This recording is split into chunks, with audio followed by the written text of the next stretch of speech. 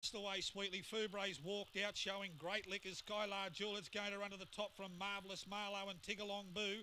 Vast getting and going again over on the inside. ASA Mar Baker. Fubray's a long way back. The same for Springtime Cherry and Carwilla Cherry off the top. Then Tigalong Boo in front, trying hard. Marvellous Marlowe and Skylar Jewel. The inside Marvellous Marlowe. Marvellous Marlowe took over and ran to the lead from Tigalong Boo.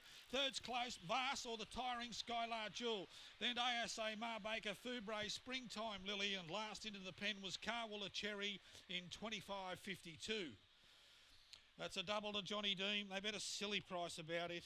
Really did. I think it was 11s at one stage there, into 6.90 at the death. It still paid $10 over in New South Wales. Loves the outside draws and was able to handle Canberra tonight. It's been too good for Tigalong Boo, Skylar Jewel and Vast will get fourth. The winners clocked 25.52 and scored by 2.5.